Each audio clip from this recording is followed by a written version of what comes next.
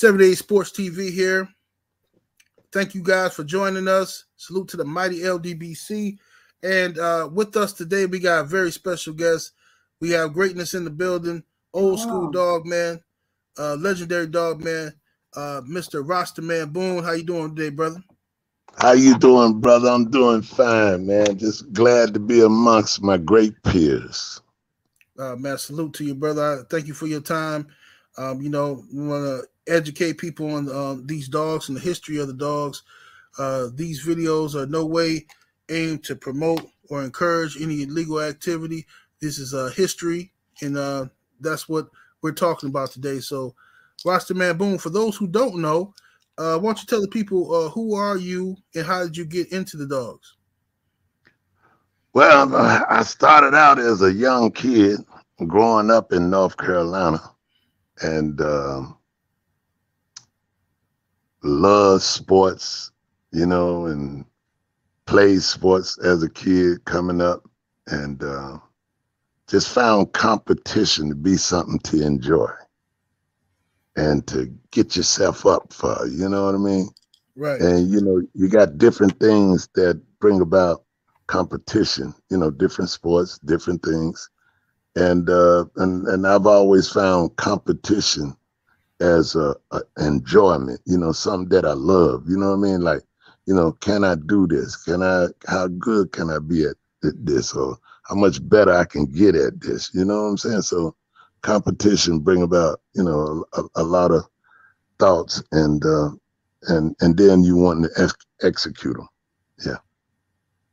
Yes, sir. And how I got into dogs was my uncle. You know, they had German Shepherds, and you know, and they like to roll them. You know what I mean? You know, back in the day, you know, that's what it was, German Shepherds. You know, way back in the '60s, going into the '70s. You know, they doing the little German Shepherds and stuff like that. But along the way, a friend of mine had a pit bull mixed with I think it was what was it, Labrador, and I had old German Shepherd, and I was like, man, let's put that dog on him, man, and we did, and man, old Labrador pit showed up, and old dog of mine took off running, and I figured I done lost him. Yeah, I rode around about 3 hours trying to find him. I couldn't find him, so I said, man, let me go on home, and I went home, and the dog was on the porch. Wow. Right. So after seeing that, I said, damn, I ain't never seen a whoop a dog make him run all the way home. Right. Man, I need to get me one of them kind of dogs. You know? And boy, from there, you know, went on the hunt and got a dog from a guy named Jamie, and he had a dog named Wildman and Red Girl, and they had puppies. And so I said, man, I want this one. And now somebody got this one. I said, I want that one. Now somebody got that one. I said, I want that one. Now somebody got that one too. I said, well, damn, man, which one of them? The one with the broke leg. You can get him. I said, well, damn, yeah, you gonna give me the one. All right. Give me that one with the broke leg. I take him. Right. You see, so I'm determined to make him something. You understand? Absolutely. And so that's what I did, and he turned out to whoop the best one that they had out of the litter that they wouldn't let me have.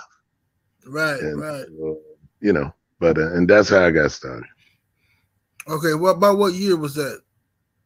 Oh man, shit, bro, you asking me a hard question now. Let's see, let's go. In the 70s. Yeah, it was in the 70s. Yeah, it was in the 70s. It was a long time, way back. And then you know, we just moved on from there, and just enjoyed this beautiful game, bro. Yeah. Yes, It was in the 70s. Mm-hmm. And what bloodlines did you run? You know, when I first got into dogs, I had all ZEBO dogs and Lopez's Buster Queenie dogs. And so, you know, to me, you know, after seeing some of the gamest dogs, I had a dog off Cheeto, Lopez's Cheeto.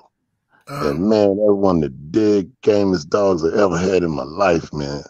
And one of them. And so I said, well, darn. And then everybody would say, well, they bite hard. They ain't this and that.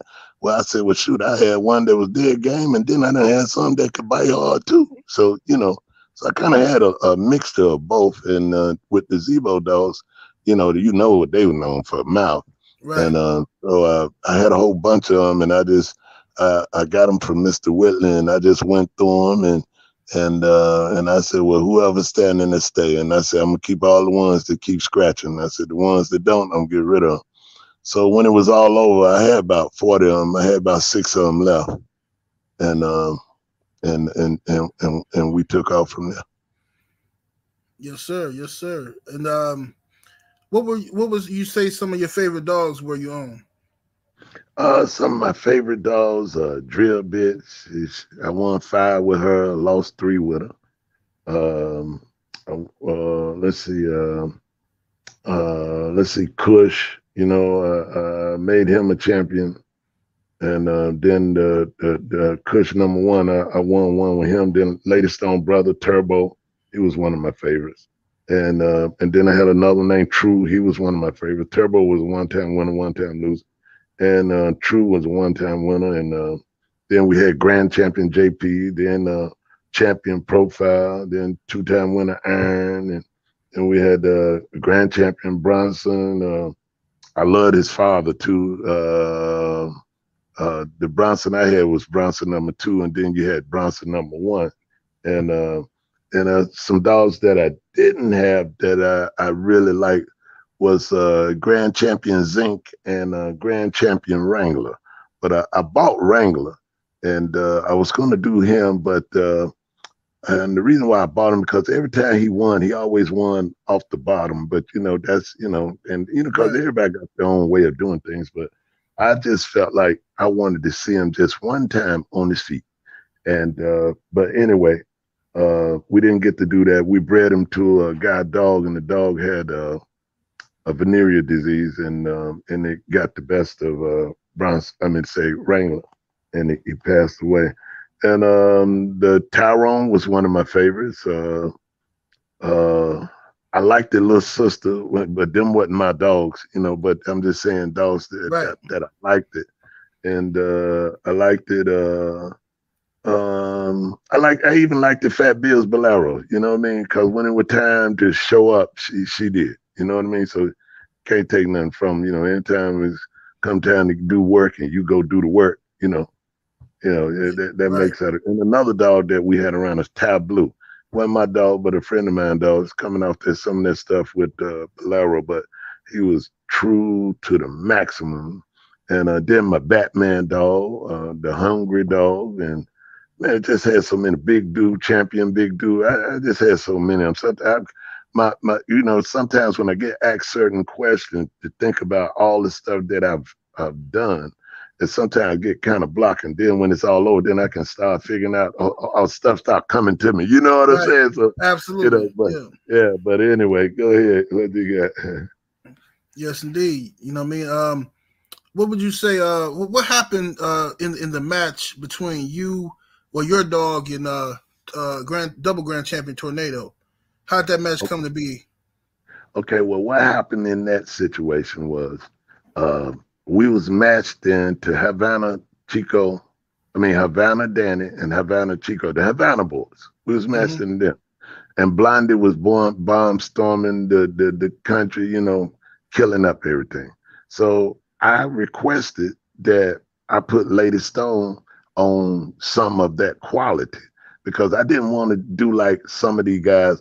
They go get a friend of theirs, and then they bring the dog, and they go to somebody's house, and they let the dogs go for about 15, 20 minutes, then they stop it, and ain't nobody there but them and the guy that owned the house, and then they say, oh, well, I want another match. Well, to me, that's bullshit. But anyway, so when Blondie, you know, when I was talking to the guys and they were like, we can get you hooked up. I said, well, hook it up. So we hooked it up. And so before we did the match, I was talking to Ricky Jones and he was like, look, he said, you ain't gonna win. And if you do win, you know, you can get Tornado. You know what I mean? I was like, well, damn, that's good. I'm getting ready for both of these bitches. Woo, I got some work to do. You know what I'm saying? I'm happy, right? I'm excited, right? Right. So I'm doing all I can to make sure Lady Stone ready. And so we get to the dance, you know, we weigh the dogs in. Lady Stone come in a half a pound over. And Blondie comes in at, Lady Stone comes in at 43 and a half. Blondie comes in at 42 and a half. The weight is 43. I'm a half a pound over and they're half a pound under. You see what I'm saying? Right. You follow me? And so, but we drop them and, you know, Blondie was everything they said she was. That first 22 minutes was hell. This was like some of the worst minutes I ever seen in my life with one of my dogs. But Stone took it and just stay grinding on them in the head and then just stay low and worked out and got out and then about 22 minutes she pulled out, and when she got out, she, you know, she shook that muzzle a little bit and then they went into it like a little, you know, like a little heat a little bit, and then all of a sudden Stone took a deep breath and Stone had a hole in the chest the size of a big lemon, you know, because Blondie stayed in there for like 22 minutes in that same spot, same spot. And man, looked like somebody shot a rocket in Lady Stone ass, boy. That bitch took off. And I'm telling you, bro, she did not look back. At the hour mark, at the 45-minute mark, they should have picked up because, you know, Stone was just sinking, you know, like when they start sinking in and just having their way, you know what I mean? And then at the hour mark, it should have been stopped, but you know how it is, you know, they thinking they gonna win and you know, and they thought they was gonna win, but you know, Stone just was a defense, offense machine. Fast like grease lightning, you know, big. She wasn't no little dog. That's what people fail to see. Stone wasn't no little dog. She was a big 43, 40. She was big, man. She was a big dog. You know, shit sitting on the chain, she might weigh 55, 60 pounds.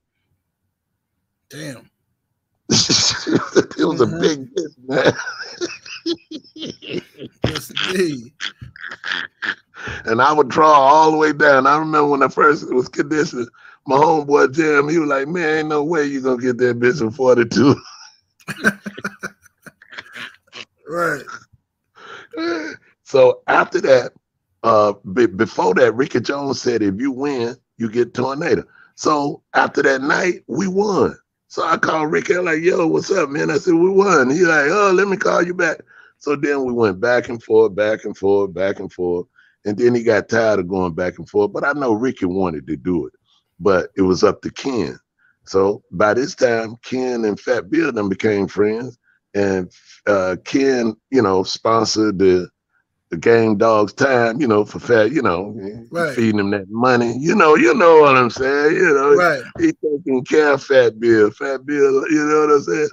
And the whole time he asked him, said, you think we got a chance? And Fat Bill letting him know, said, man, it's gonna be rough for you. You know, you take that chance right there. You know what I'm saying? So, you know, I tell Fat Bill today, you know, yo, man, you fucked up the thing, man, because goddamn it, you know what I'm saying? We could have whooped their ass, you know what I mean? But he gonna goddamn tell him now, man. But then when I bred Lady Stone, and see, a lot of people said that Tornado beat Lady Stone. They never seen one another. They never seen one another. The dog that she beat was Sadie, and Sadie wasn't Lady Stone's daughter.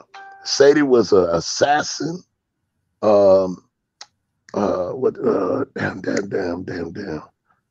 Yellow John Bread Cross came from Floyd Hicks, which Frank Jacob and all that stuff. So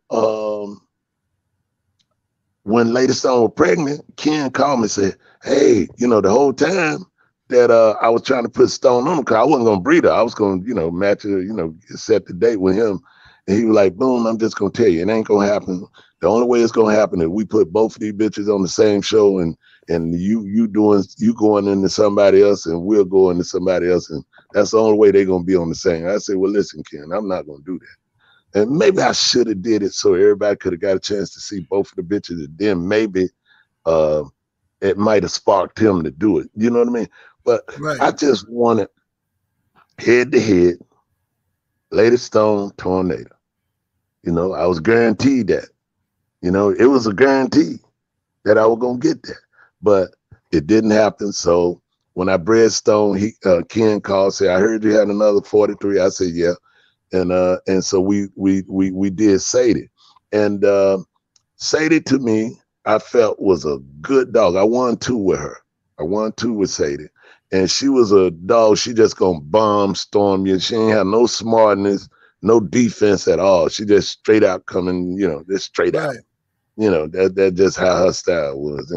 And so, but to get the date with Tornado, I said, well, I'm gonna run Sadie a certain way.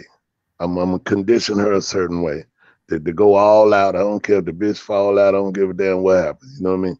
I just want that bitch to put pressure on that bitch so I can see if the pressure would make Tornado, you know, get the fuck out of there. You know, get out of there. And Sadie put that pressure on her, and she tried to run off, but Sadie grabbed her, wouldn't let her go. You understand what I'm saying? Right. So I knew then I could beat him. I knew that. Because Stone was bigger than Sadie, faster than Sadie, and had more mouth than Sadie. You see what I'm saying? So I knew then, I said, I can get him. You know what I mean? I knew in my heart then I get him. You know what I mean? Absolutely. But Ken told me he wasn't going to do it. So anyway, I did Sadie. And so in the midst of that, you know, I'm looking, I'm watching, you know, because see, what the young people don't do, they don't watch things to figure out what they can do to put themselves in the win column. Now, the win column comes in different ways, different forms, right? I ain't talking about cheating. I'm talking about using the rules and understanding the rules to your advantage, right? Okay, so now they say, okay, your bitch gonna be dead in 15 minutes. This is what they telling me. Sadie and Tornado, they swapping. I mean, these bitches, they goddamn trying to tear one another apart, right? I'm looking. I say, damn, she getting to Sadie. Sadie getting to her. I said, Sadie can stand toe-to-toe with this bitch at least 40 minutes. I know she can. Ain't no way that bitch is staying staying there toe-to-toe 40 minutes with that. I said, shit, bet, motherfucker. Right. Because I knew I couldn't win the fight. But I knew I could win the bet. You see what I'm saying? Right. So goddamn it, they said bet. Can't say bet. So when the 40 minute came, I said, hey, give me the breaking stick. They said, what you doing? I said, this shit over, man. You know, we even. Right. Smooth. Yes, sir. Whatever cuss me out, man. Ever cuss me, you motherfucker. Woo, he went off, man. He said, you tricked me. God damn you, Boone. You tricked. Nah, you tricked yourself, motherfucker. Right. You wasn't paying attention. I was. Yes, so that's how that came about. It. But, you know, even when you're in action, you know, even when you boxing or whatever you're doing, you got to be able to think the process through. You can't wait till it's over and try to figure it out. That's too late. Right. You got to be able to, you know, see it and then execute it as you go through. And that's what we did. Yes, sir. Tell us about going into Ricky Jones, what that was like. Oh man, you know, you talking about one of the top dogs that ever did it, man. The only thing we don't like about Ricky is, you know, what he did to the brothers. You know what I mean? Right. And you know, that wasn't right, but you know, hey, that was on him. But as far as competing, conditioning, will say he was one of the best. I can truly say that. And I'm not saying it did to blow his head up or nothing like that, because he's truly a legend for real. And even though we know he did what he did, you know, ain't none of us proud of it. But we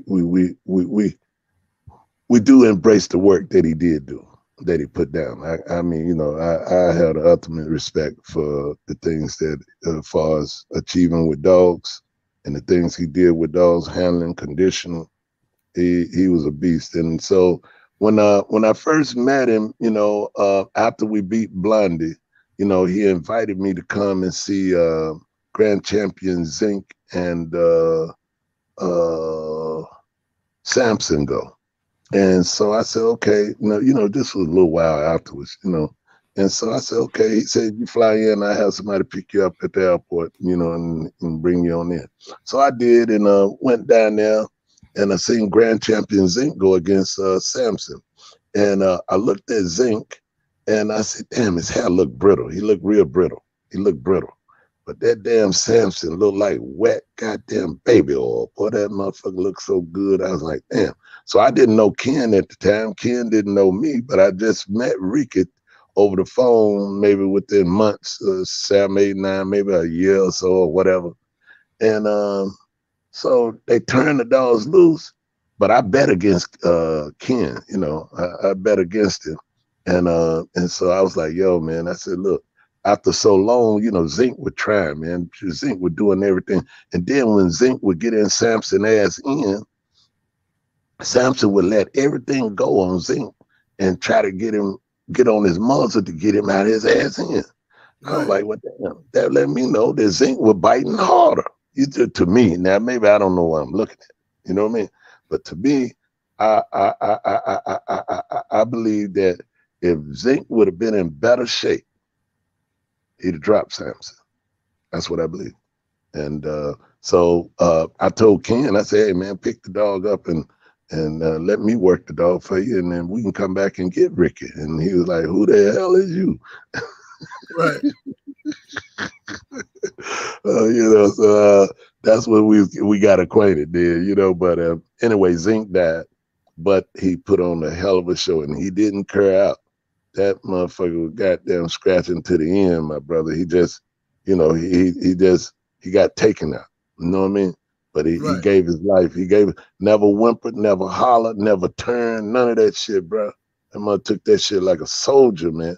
So and ever since then, you know, Grand Champion Zink has always been one of my favorites. I mean, I just you know, and so then I was like, okay, we did a dog named Hitman, you know, into Ricky. So we go up there, and we my partner Jam, he decides he wanna handle the dog, and I'm saying, look, bro, you know, this is a little different. This is not like being at home. I said, you know, this is we're at the top of the mountain here. Oh, you think you know everything? Did that? All right, I can have it. I know what I'm doing, bro. I'm trying to tell you, bro. Okay, all right, bro. It's my dog. Yeah, you're right. It's your dog. Okay. So we get in there, put the dogs down, cut them loose, and I know we feeling good. We feeling good, man. We hit Ricky Dog in the muzzle, man. We got him hollering, screaming. I mean, he's squirming. No, he whining and crying. Boy, Hitman got them old big ass hangers dug down deep in his nose. Right. And so Ricky say, my dog Fame. And Jim Combs, you know, Ricky buddy, he said, the dog is Fame. I'm like, I'm screaming at the top of my lungs. Now you got to remember, it's all these people. It's about 200 people in here. You know what I mean? Right. And I'm screaming to my homeboy, no, make him show you the Fame first.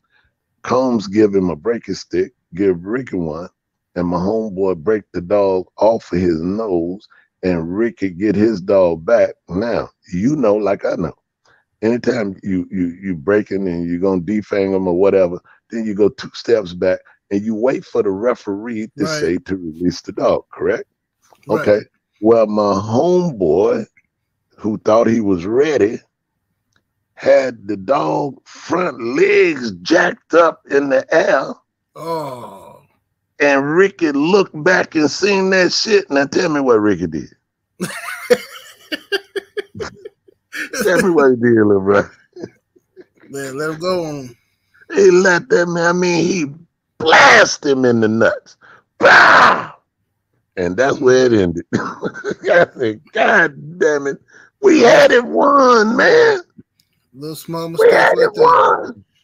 won. And so I said, okay, cool, no problem. We lost, you know. It was a good one. We lost. And I told Ricky, I said, listen, I said, I got 2 more I'll bring back. I said, but this time I'll be in the pit. I said, and you took the advantage of my homeboy. I said, but you ain't gonna take the advantage of me. You see what I'm saying? Right. I understand what I'm doing. You see what I'm saying? So we come back with the 2 bitches. He said, Boone, you brought 2 bird dogs. I said, boy, you know, Ricky had an entourage of motherfuckers from everywhere, all over the world, you know. Boy, they were laughing at me. Mm-hmm. They were laughing at me. Right, they were laughing at me, boy. They said, yeah, Boone, you got them 2 bird dogs.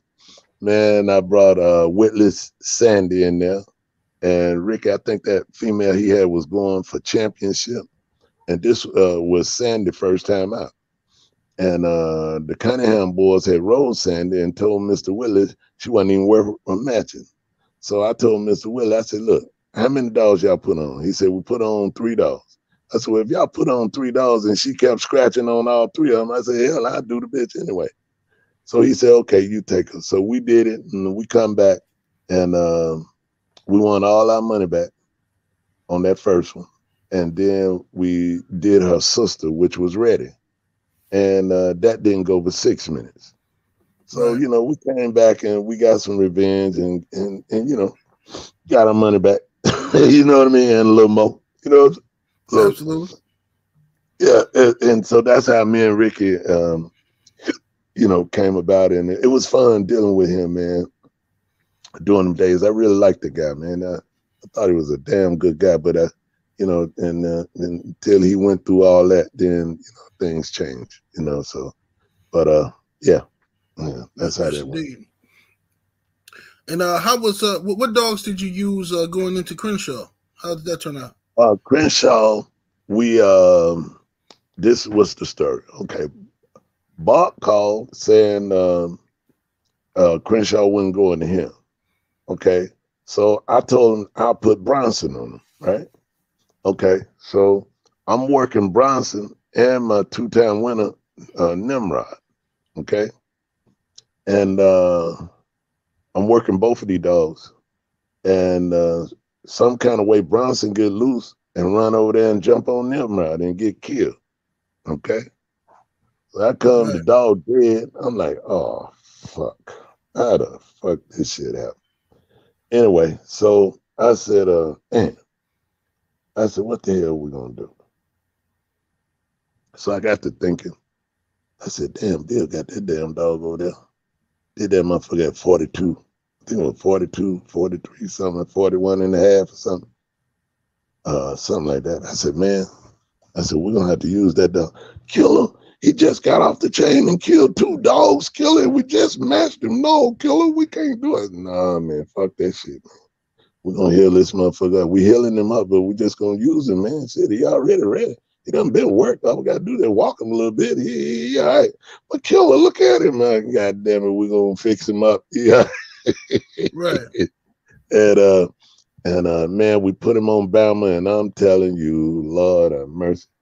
Hey, everything they said about how hard Bama could bite, he was all of that. I mean, man, that mother put holes in John Wayne. You'd have thought somebody had a machete hitting that motherfucker. But Right. John just kept going into that muzzle and yeah, you hear me? I hear you. Yeah, did you get a phone call? No, I just yeah, yeah, you there? Yeah, I'm here though. I'm here. Yeah, okay, yeah. And so John Wayne John Wayne got him, and Crenshaw was like, but the night that before we did the dogs, man, Crenshaw, he had all his boys with him, and man, he came to the hotel, man. He is just talking shit to me, man. I mean, me and Fat Bill, boy, he was talking so much shit to us. He was jumping around and goddamn clowning us. I mean, he clowned the shit out of us. Right. I mean, he clowned us so hard, he had all the motherfuckers laughing. So when they would get ready to leave, right? So when they would get ready to leave out the room, I told Crenshaw, I said, hey, I want to tell you something. He said, yeah, what's that? I said, now you make sure you're ready tomorrow.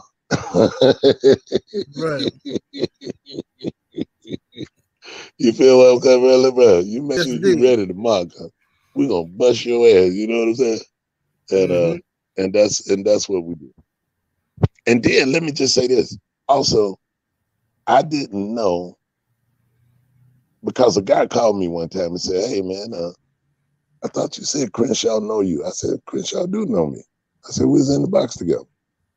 He said, well, Crenshaw told me he didn't know you. I said, shit, that's bullshit, man. Crenshaw met me way back in the 80s. Let's see, it was way back. And but anyway, I said he was there at the latest Stone match. And but what I didn't know is I found out this year that he put Lady Stone one of the top 4 dead gamest bitches he ever seen. Wow. Yeah, and I didn't know that. I just found that out this year. Right. Yep, that's what's up. Yeah. Game as he's seen. Yes, indeed. Yeah. Let me ask you about Tant. What about going into Tant? Me and Tant, we done had a couple of things that we did. And when I was campaigning Lady Stone, he had Miss Yellow, and you know, a female, I guess they call her Miss Yellow. I guess that was what her name was. And they was talking about how rough she was and this and that. And Lady Stone ran her off in about 22 minutes, about 23 minutes, something like that. Okay. Now, being as though you and Buffalo Soldier both was, you know, top of the food chain, you know, at that time, what was it like facing him?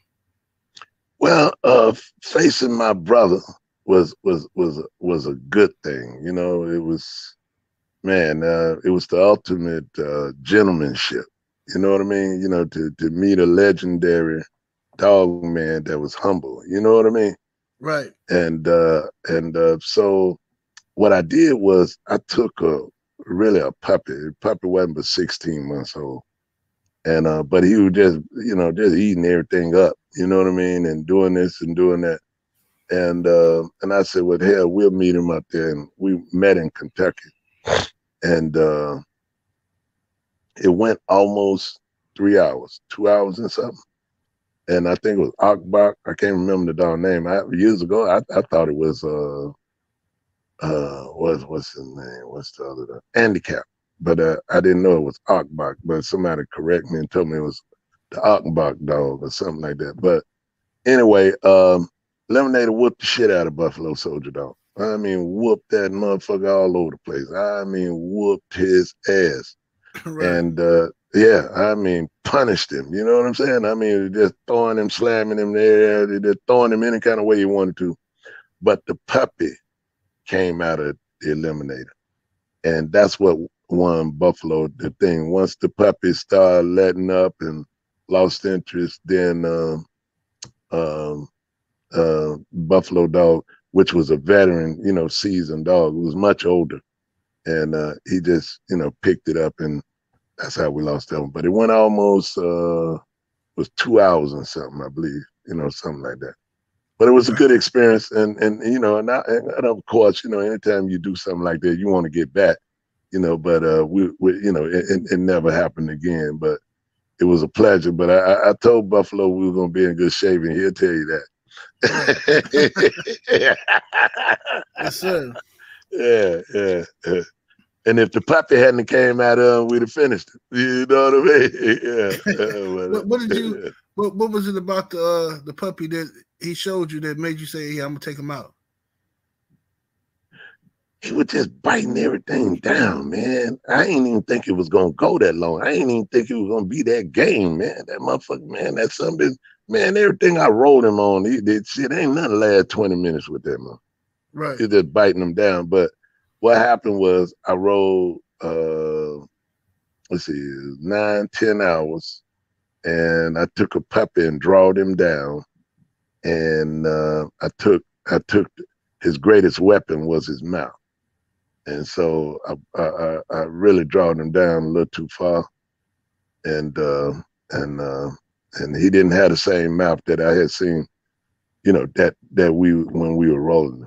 He didn't have that. Yeah. Mm-hmm. And you know, all of it's a learning experience too. You know, absolutely. You go through different things. Mm-hmm.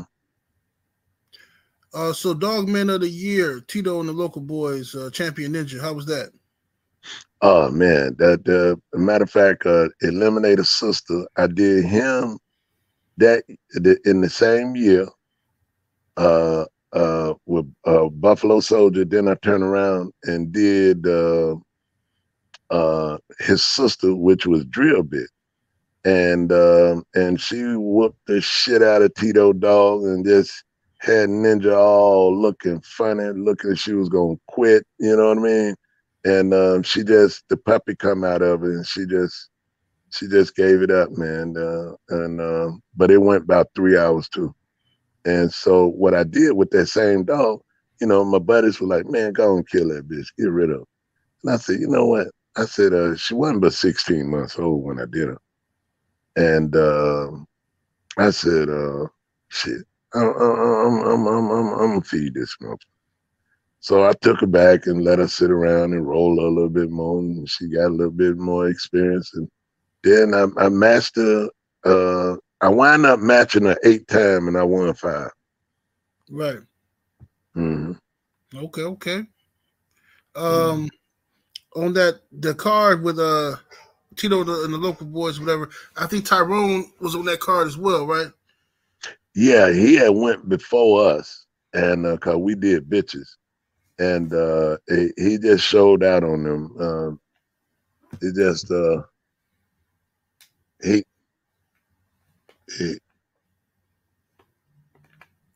just showed. Yeah. Can you hear me? Yeah, I hear you now. Yeah, I hear you now. Yeah. Tyrone just showed out. You know, he just showed his dominance, and took them out, and you know, and I just think that was the beginning of him, you know, showing he was a quality animal. You know, he was a good dog, man. I really liked it, Tyrone. I felt like a 50% Tyrone was better than 100% anything. Oh yeah, that's high praise. High praise. you know what I mean? Yes, indeed. And so grand champion Flop from Only the American Kennels. You got a chance to see her? How was she amongst the females? I seen I seen Flop go, and Flop had a style that's her style fit her name. She hit you in the chest and flop on the ground and roll and come up. And you would think that ain't a good style, but I'm gonna tell you, it's a lot of people that seen Flop go, thought they could whoop her, but I think she wound winning 8. How many she wound up winning? 8, 5, or whatever. 8. She won. 8 in 5 best shows. Yeah. She was sharp, man. She bite the hell at you. You know what I mean? She just had a funny style, man. But she get the job done. You know what I mean? When I seen her, now, sometimes as dogs develop and grow, they might be at one stage, and then as they keep going, they just get better and start, doing it better. You know what I mean? Right. Mm-hmm. Yes, indeed. So I was told that you won 5 out of 5 shows versus Cuban Link and Boot Camp Clinic and down in the Florida show or whatever. So What dogs were you using down there? What we did was it was Missing Link and a guy named Ulysses, which was understudy, a link in them. And they had Champion Chaos, Champion Bobo, and I think it was a one-time winner, Terminator, which was Ulysses. All right. Then boot camp in them had a male at 48, and I had a male at 48 named Bruiser. I went on to win 4 with Bruiser, but if you want me to take you through it a little bit. Okay, okay. So with Link, they had Champion Chaos, and it was a guy, I can't think of his name right now, but he bred the dog we use named Ricky. And so, you know, but, you know, we got them all on the program. We got them on the things that we like to do. And so when he come out, Ricky hits Chaos in the muzzle, and I mean, just shred his muzzle, man, like it was like it wasn't nothing, man. I mean, he was biting the shit out of it, man. Right. I mean, you know, and I think that went about 40, 30-something minutes, and Chaos quit. You know what I mean? Ricky curved him out. So then they coming out with Bobo, you know, and I had sold Kush. Kush was 2-time winner going for his championship, and Bobo was going for grand championship. Chaos was going for grand championship too, but he lost, you know. So when they got ready to do Kush and Bobo, they put them in there, and the dogs get to going, and Missing Link, he walking around there beating his chest like King Kong. Grand champion Bobo, grand champion Bobo, Boone go home, boo, 95, we send you 95, boo, boo, you go 95, you know. Boy, they got everybody laughing at me and all that. So I'm just sitting there and I'm telling the guy, I say, hey, man, you need to talk to the dog. Oh, man, ain't no sense in me talking to him. Shit, he getting his ass whooped. I mean, Bobo was putting it on his ass. But what a lot of people don't know, it's all in the schooling, bro. Right. It's all in the schooling. So Kush was used to getting his ass whooped. You see what I'm saying? Mm-hmm. All he wanted to know is you there with him, and he'll fight back. So Bobo just, oh man, just doing his thing. So I said, damn. I said, man, get over there and talk to the dog. Oh man, ain't no sense in me talking to him. I said, fuck it, I'll talk to him. I said, you know, when I used to feed Kush, he was a young pup. You know how it is, you raising dogs. Everybody got their own little thing they do. So I would talk to Kush. He'd be down there in them bushes. I said, Kush in the bush. I said, you better get on out them bushes. What, Kush, what you doing in them bushes?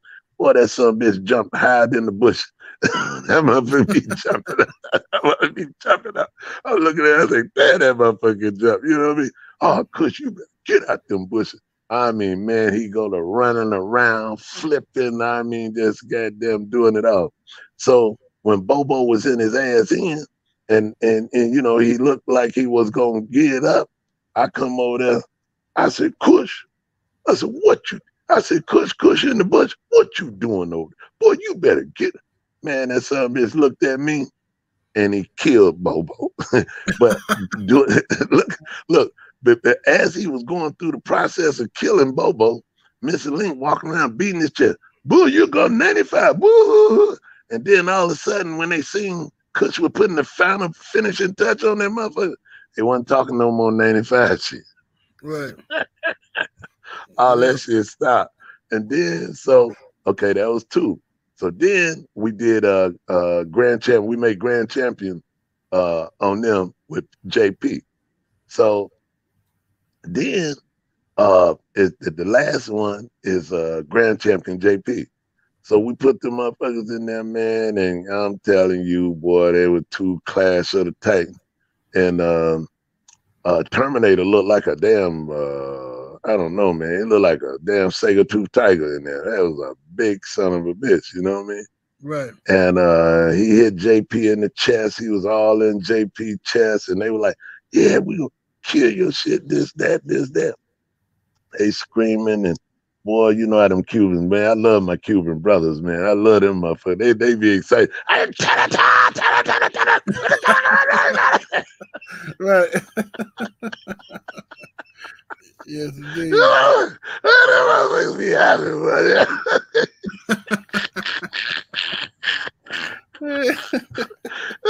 happy the motherfucker, right? All of a sudden, goddamn JP started getting to that motherfucker, going to his ass in his chest, and his goddamn kidneys, and goddamn start getting in his throat, all in his muscle. And man, them motherfucker got quieter than a motherfucker.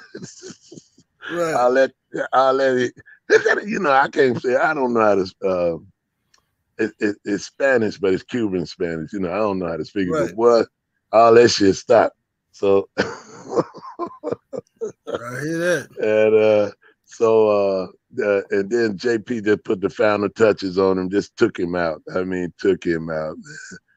Took him out. So, you know, we had a pretty good run, man, and it's so many exciting things that we have been a part of, and there's so many good brothers and sisters out here.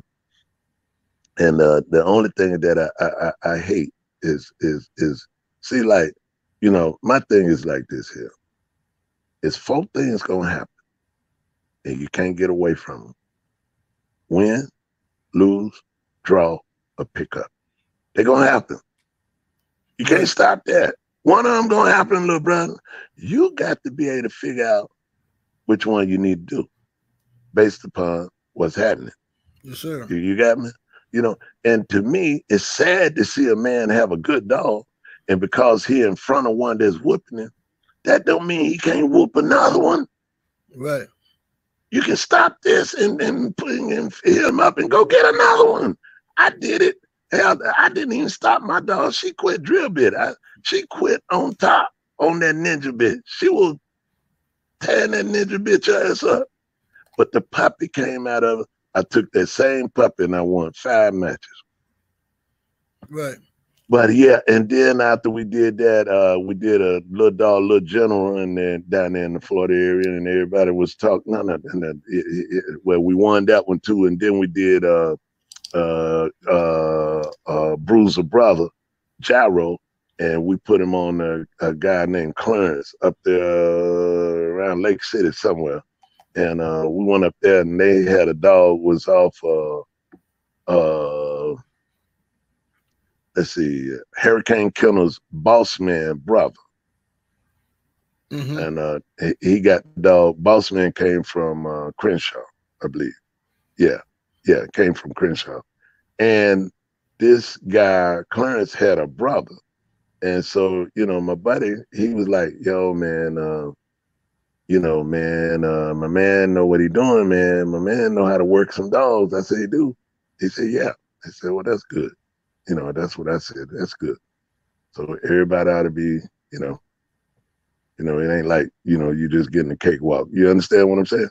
Right. And so we took Gyro over there, and when Gyro heard him out, and in the process of clearing him out, Gyro went to growling and stuff. So then I knew I said, okay.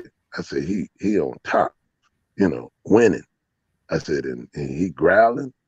I said, shit, you know, we'll do him again. And I turned around and so them boys had the beast, you know, they said they wanted to do something. So I was like, hey, I'm down with it. So and remind you that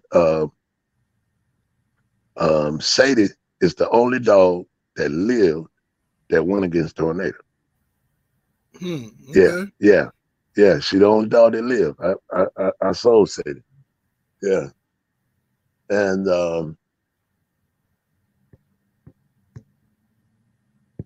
man, I'm trying to get this shit off, but I can't. What happened? Okay, I got it. I got it.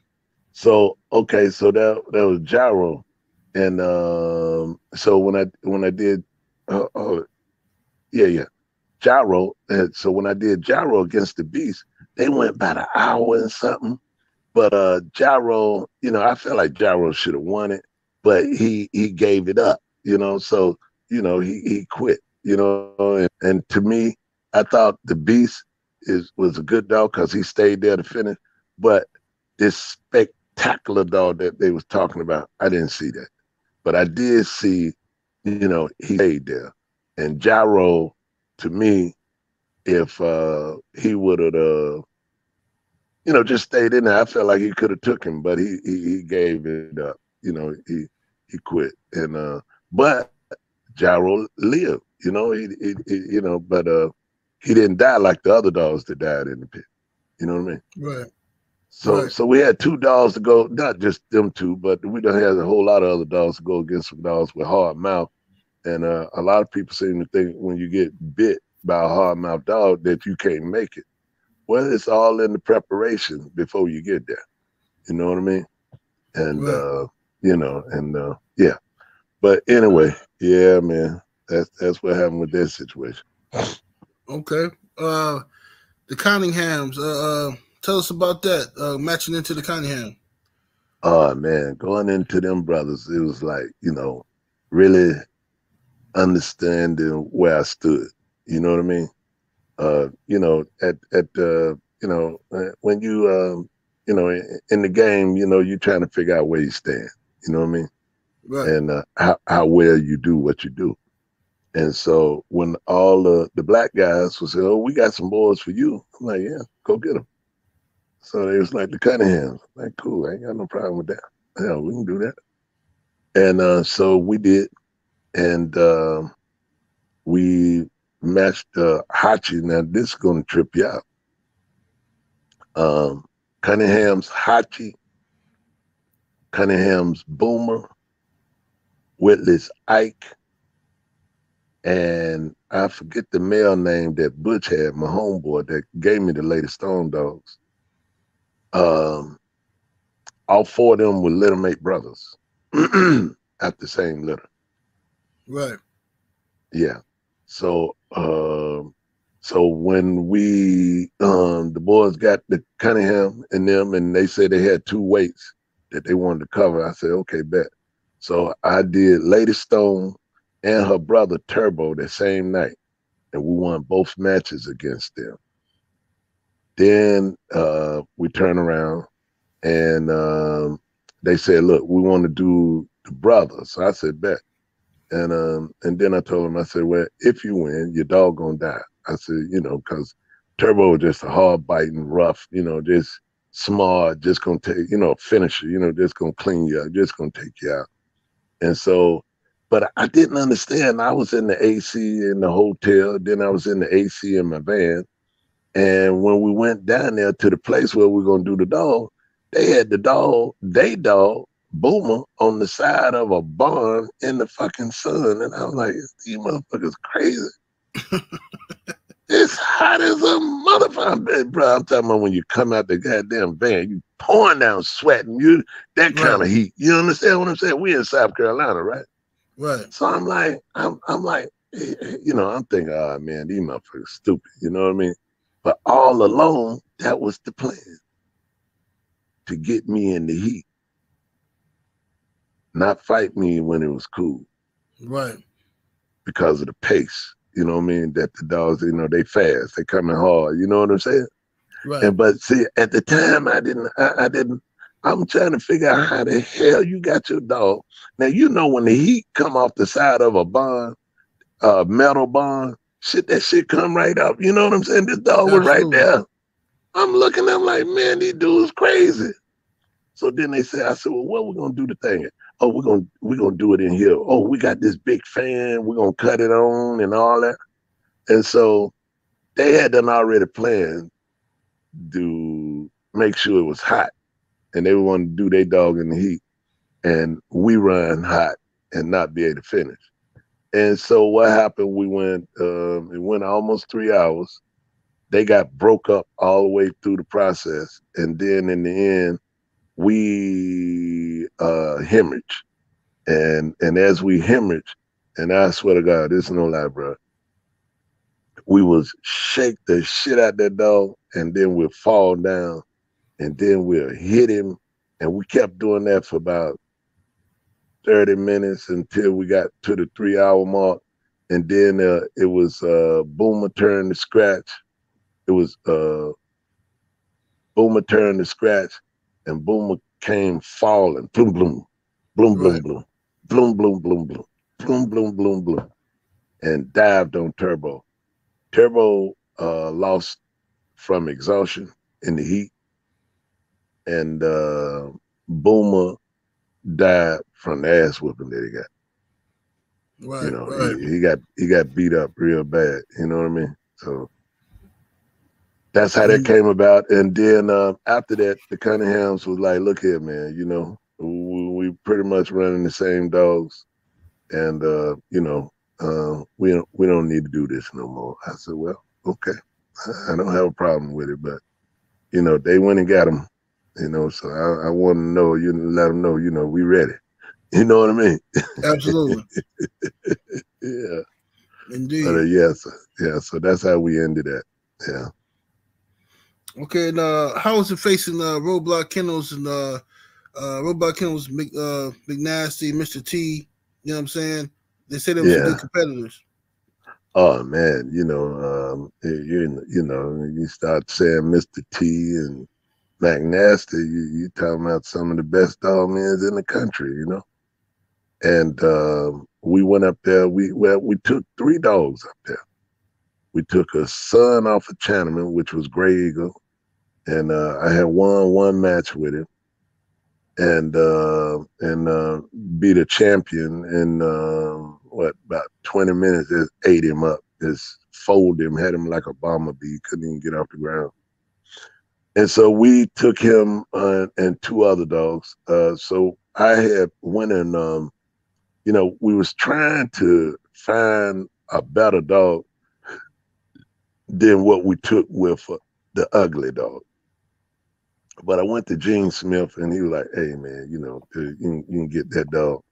You know, and I was like, "Okay." I said, he said, you know, that was it. I said, "Well, hell, we'll take it." He was an undershot dog. But, you know, we going on a trip. So, you know, instead of taking 1 dog, we're going to take 3. So we took Ugly, Hitman, and that was the dog we went into Ricky with. That's after we come from up there. And so we put Ugly and Hitman in there, and no. We put Ugly and 50-50. That was the Mr. T and them dog, 50-50. And man, them jokers got to going, man, got to going. And Ugly, it went about an hour and something, you know, and it was all good. And Ugly gave it up. So, you know, we from Carolina, so they thinking that, you know, these Carolina boys soft, you know, we got these boys, you know what I mean? So it was another guy named Knapp that was friends with McNasty and them, and he had a dog. And so they put him in there, and we put Hitman in there, and they done bet every dime they got on that raggedy motherfucker. They thought, cause they won the first one, we ain't have shit, you know, the second one. Right. But that second motherfucker bite like hell, you know what I mean? Right. And we put him in there, and we curled Nap Dog out, and we won all the money. And then before I left, you know, Mr. T was like, "Yo, bro," he said, "Man, you know, we bet everything we had, man." I said, "Damn, you know, I kind of felt sorry for him." And I said, "Well, here, bro, you know, if you need something, man, you know, right, take this.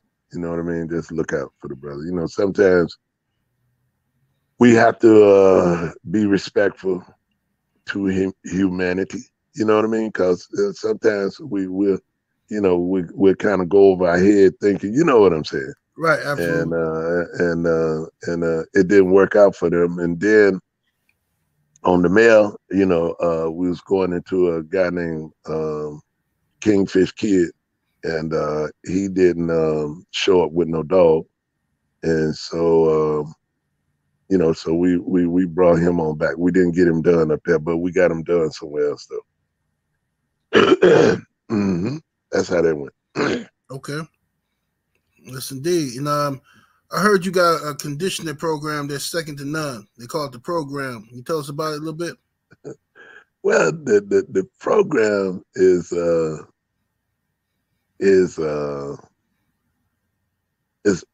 to me is a spiritual vibe. You know what I mean? Cause like when you conditioning and you working, you know, you got to really be in tune with your animals. You know what I mean? Right. A lot of people just doing shit just to do it, but you know, it's like like even when you with your girl, right? You know, your girlfriend or your wife or whatever the case may be, you know, you got to love her.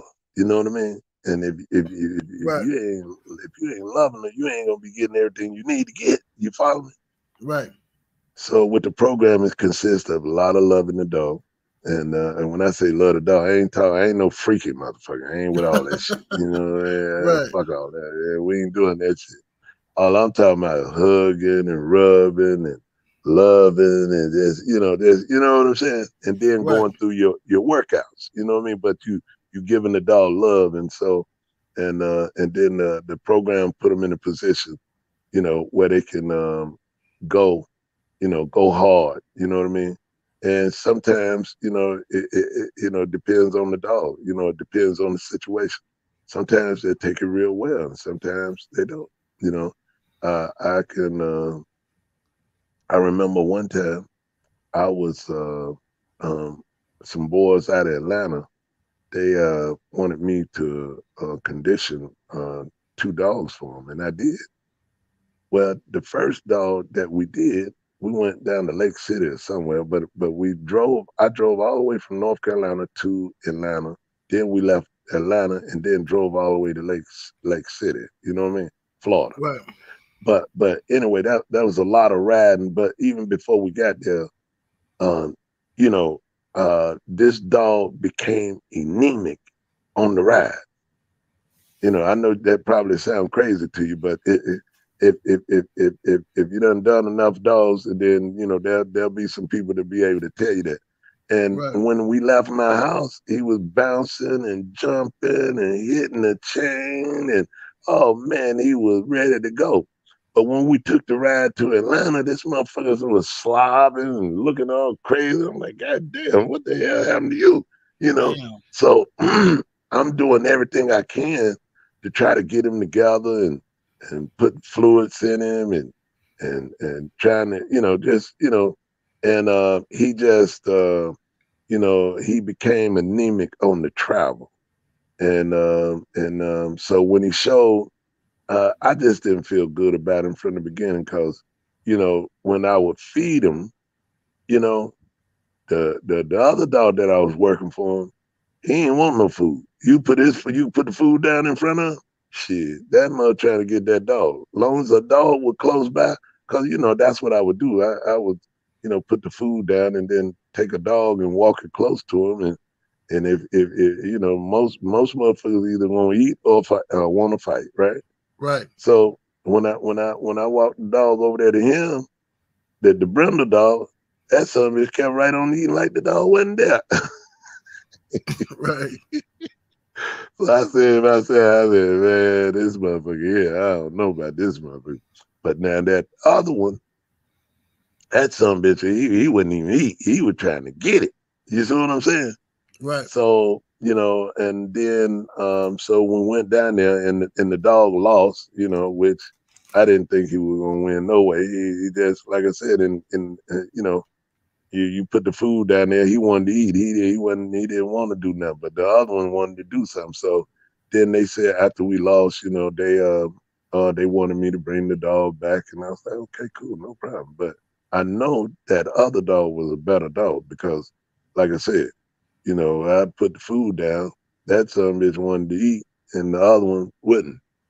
You know what I'm saying? So that was an experience that I had, and I had never had a dog to lose it like that. You know what I'm saying? Right. That's the first time. That's the first time I had overseen that. But yeah, go ahead. Okay, tell us about your about Grand Champion Bronson. Oh man, Grand Champion Bronson, man. He was one of those King Cobra. You know what a King Cobra snake is? Oh, absolutely. That was his style. He raise up on you and knock holes in your ass. Had one top hanger, one bottom hanger, one on the left, one on the right. And hey, he was killing them with that. Another crazy story of what I had told you about earlier with Kush was we let's see, this was I think this was Bronson's third one, and when he made champion, and we was down there to Gangbusters Kennel, and TB and Gangbusters and all them, they were running together. And so I sent it, I let Bill, Bill was handling and conditioning them. And so I get there and I hear a dog screaming and hollering, man. I mean, screaming and hollering. So I'm thinking, okay, good. And I come around the corner, Bakri said, man, Bronson getting his ass tore up. I said, what? I said, you fucking serious? He said, yeah. I said, shit, man, what you doing? And sure enough, boy, that dog was in his ass and he was hollering like hell. Yeah. I said, Bronson, I said, if you don't get your black ass up, I'm going to kill your fucking ass. You hear me? Man, that motherfucker looked at me and went to goddamn, he killed that son of a bitch in the pit. That's a relationship. That's a good relationship with you and your dog. Hey, bro, I swear to God, bro, he ate that motherfucker up. Hey, I swear you could hear cotton piss on a pen. It was so quiet, bro. I mean, man, at first they were like, yeah, we're killing your shit, Boone, we're killing your shit, yeah. And all of a sudden, Bronson went to biting that motherfucker. That son of it laid out like goddamn he was a statue. Hey, motherfucker had one hang on the left and one hang on the bottom and killed that motherfucker. I mean, left him right there, man. That was so funny, man. Those dudes were like, man, what in the hell? We was winning. I said, yep, you thought you were gonna win, but that's where you remember I told you about that vibe. You got to spiritually connect with them because right. I'm telling you, man. I've seen it. I've done it. Them two ain't the only dogs I done it with. I done did it with other dogs. And I know when they know you believe in them and you for them and you show them that love, you got like some guys, they do sexual stuff with the dogs, like jack them off, Right. And say, I ain't gonna do that, man, and, now like I'll put him in a female. You know what I mean? Like, right. If I'm breeding a female, I'll put him in there. I do that. But I ain't finna goddamn do all that other shit. I ain't gonna do that. Hell no. People do it, but I'm not gonna do it. I believe that I want my relationship with my dog to be loving. I don't want to be from a sexual perspective. You see where I'm coming from? Right. I don't want him to look at me and say, yeah, boss, jack my dick.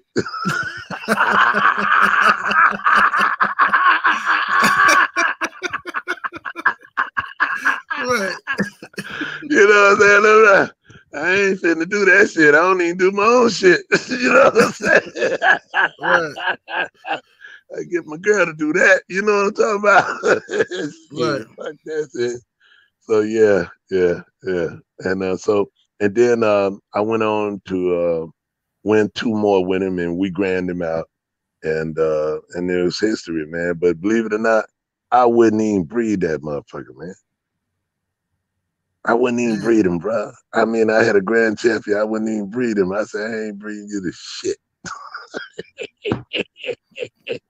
A lot of people like, man, you in there? Nah, I wouldn't breed him. Cause I just didn't like how he did it, man. It was like he fought like a cobra, like a king cobra for real, man. I'm talking about he will raise up on his back leg and he'll growl at him and then hit him, boy, and be hitting bleeders on their ass, man. The motherfucker be bleeding like a motherfucker.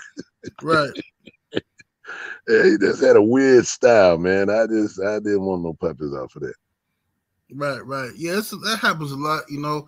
I mean, but that's your yard. You got to do what's best for your yard. You know what I mean? So, what happened with let me ask you this too. With Paul's champion termite?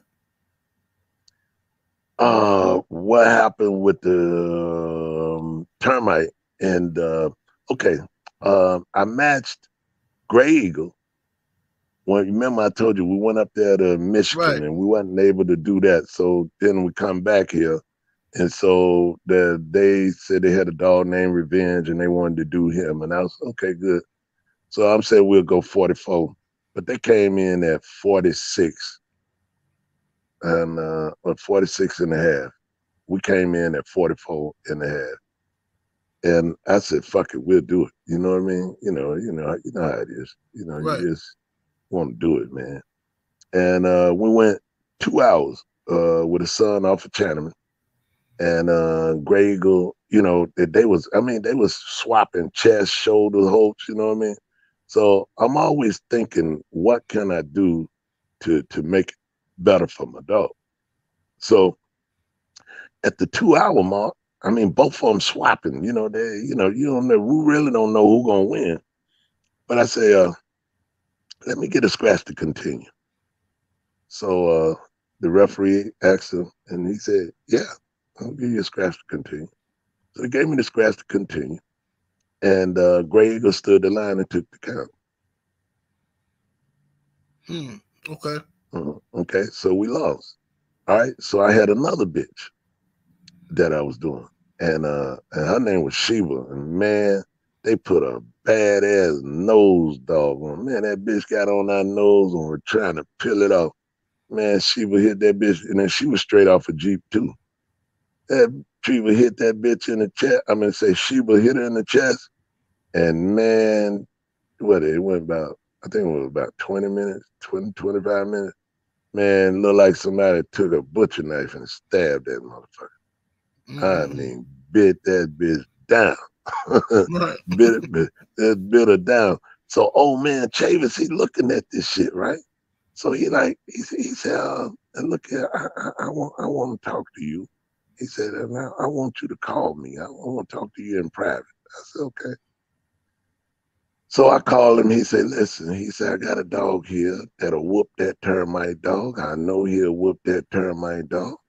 If you do that termite dog, I know he'll whoop that termite dog. You know, that's what he kept saying. Right. And I said, well, okay. Now I met Perry Powell and Fletcher Chavis and Chavis' son. What was his name? I can't think of his name. It'll come to me. But anyway, I met all of them together. All of them was together. That was my first time meeting them. So I said, okay. I said, I'll tell you what you want for the dog? He said, give me $1,500. I said, no problem. I gave him the $1,500. I take the dog. I said, you know, he ready. Oh, he ready. He ready. You ain't got to do nothing with him. He ready. Okay. I said, well, ain't no sense in me looking at him if you say you're ready, you know. Old man Chavis, I'm going on his word, right? Right. So then I called Perry Powell. I said, well, listen, man, you know, I got this dog and I want to put him on termite. And he said, yeah, we could do that. I said, okay, good. So we set it up. Now, remind you, this is my first time ever going to Perry Powell house. I ain't never been there. Right. Okay. Now, if I'm going to do anything, I'm going to make sure that I protect you as well as I protect myself. Right. You follow me? Okay. So we get there, it's 200 motherfuckers there. Damn. There's so many motherfuckers there, the cars is running out the goddamn driveway. You understand what I'm saying? Right. Right. Now, I didn't know this at the time, but after everything went down, the fucking trailer park right there next to his house. You know, I didn't know. You know, we don't know. It's my first time coming down there. But it's a trailer park. So how many motherfuckers in the trailer park been complaining about them goddamn dogs that we don't know about? Right. You understand? So we put the dogs down, and Big Joe out there, and Big Joe fight like a cur, termite all in his ass in, and Big Joe did snapping and pulling hangers and fucking his teeth up, fucking his head up. And he got, you know, Big Joe turning, termite turn, you know, they just both look, you know, kind of rough there. You know what I mean? Right. And to me, I just felt like if Big Joe would have been a bulldog, he'd have whooped termite. But Big Joe wasn't, and he gave it up. But he exposed termite. And matter of fact, termite was retired after that. Okay. Yeah. Big Joe retired termite. So after that, somebody called the police. I don't know who it was. I mean, you know, I'm sure it might have been somebody from the trailer park or wherever the hell. So all the folks, you know, they come, but they can't get in there because all them goddamn cars in there. So we was able to break down the pit and everything. Everything was down. Everything, you know, they ain't got everything straightened out. You know what I'm saying? Right. And so when they come in there, you know, I'm like, shit, I ain't running. It's a misdemeanor. What the fuck? I ain't going to break.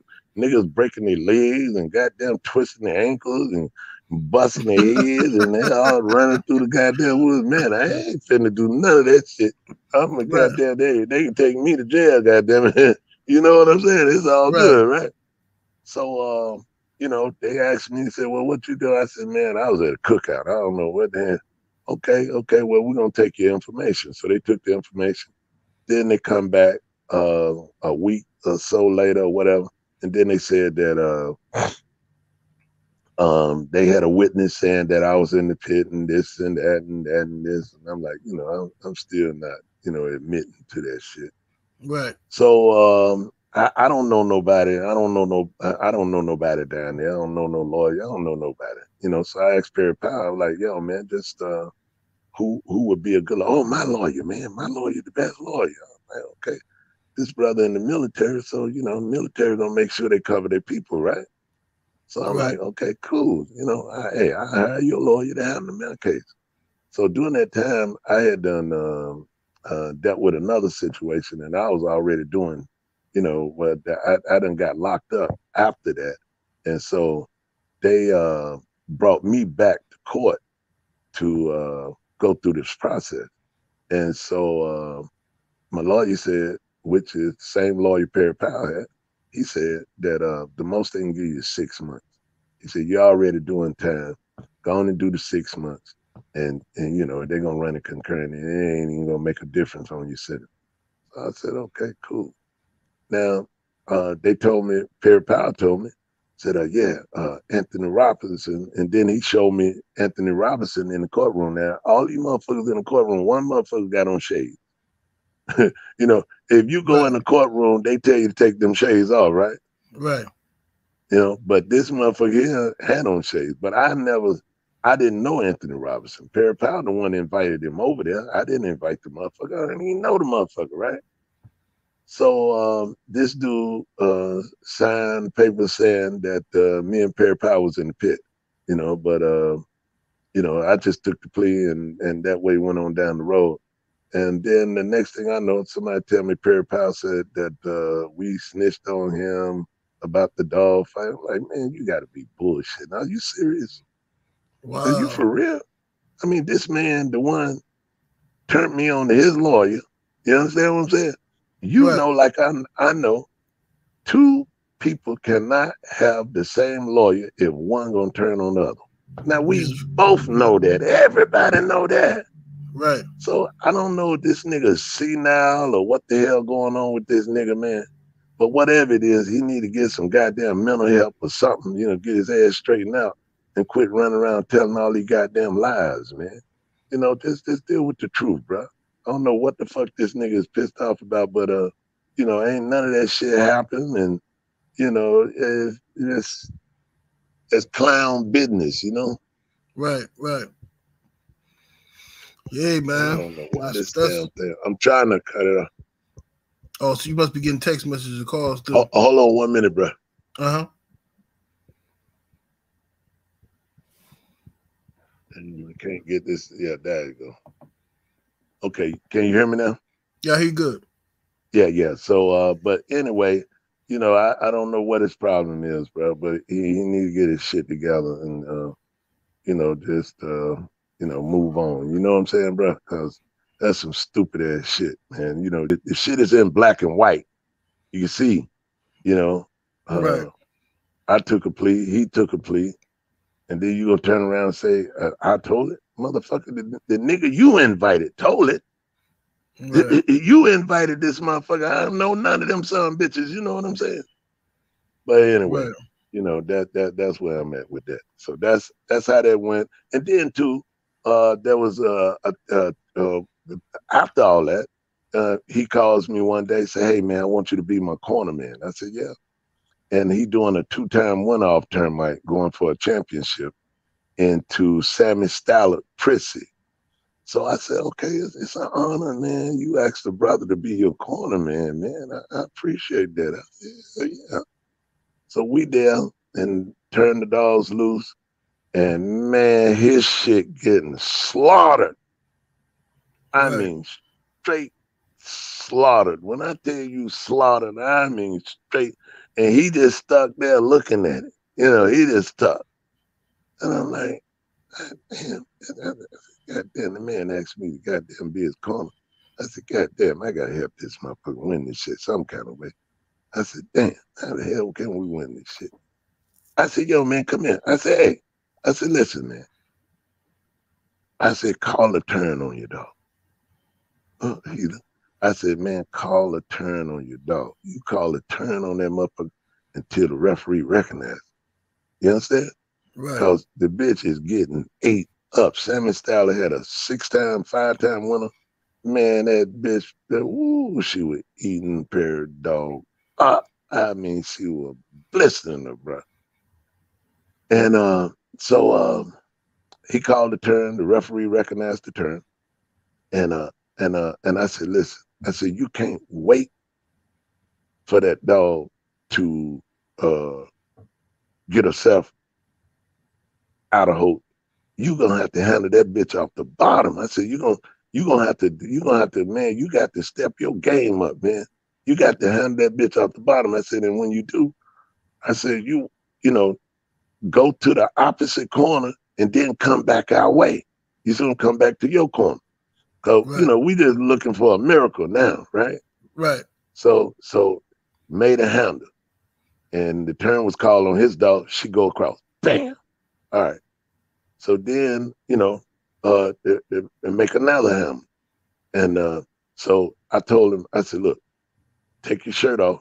You black as hell, dog black as hell. I said, you're going to be a big black specimen in this corner. I said, but when you get the dog, cuff the dog, go to that corner, and turn, come back to our corner.